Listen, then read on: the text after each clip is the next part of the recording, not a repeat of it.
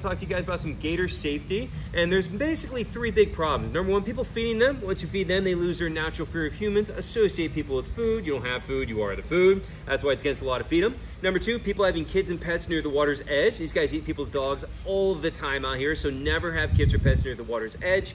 And then one of the biggest problems is swimming with them. What I'm doing right now, never swim with a wild alligator. If you do want to swim with one, come do my tour in a safe area behind a safety net, but never ever try this in the wild.